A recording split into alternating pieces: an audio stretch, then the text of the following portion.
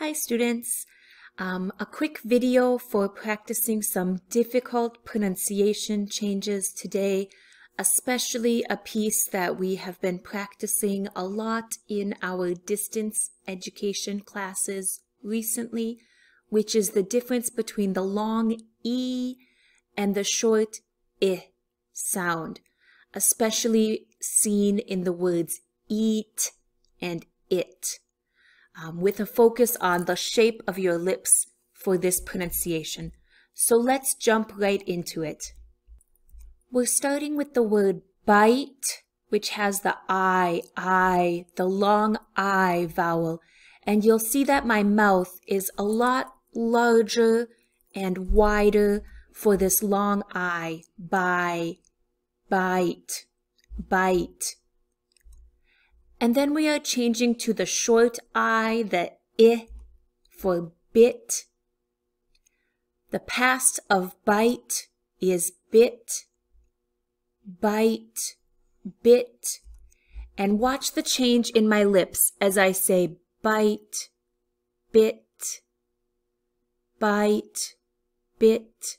You will see the I, the long I has a much larger mouth. Bit has a much narrower and wide lips. Then we change to bet, the short E sound, bet. The mouth is a little bit larger for bet compared to bit. Bet, bit. Bite, bit, bet. And finally our E, which is a tight, wide lip. Beat, beat.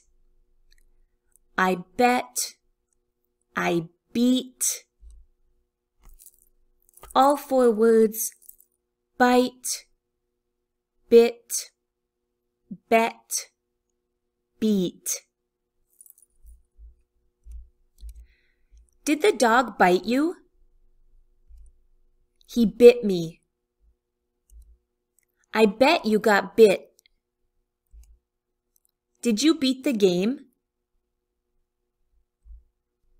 Remember always that one great strategy, one great technique for practicing your pronunciation is to use your phone in a selfie video to record, watch the shape of your lips, compare to the shape in my video. Listen to my pronunciation, pause, listen to your pronunciation. Are they the same? Are they different?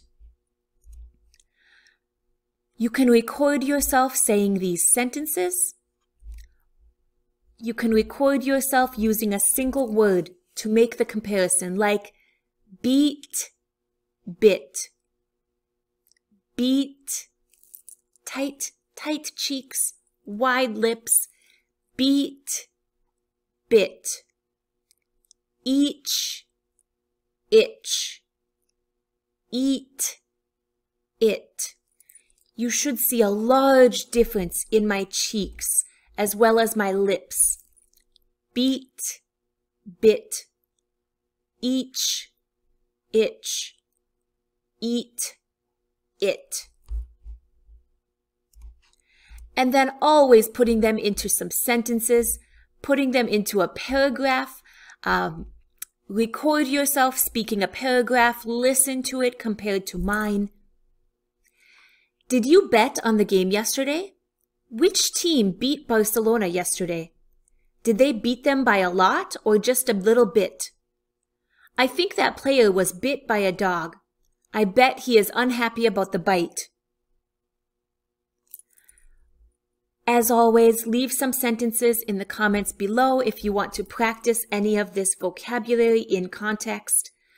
Take a video of yourself, compare to mine. It's the best way to analyze your own pronunciation. Until next time, students, bye.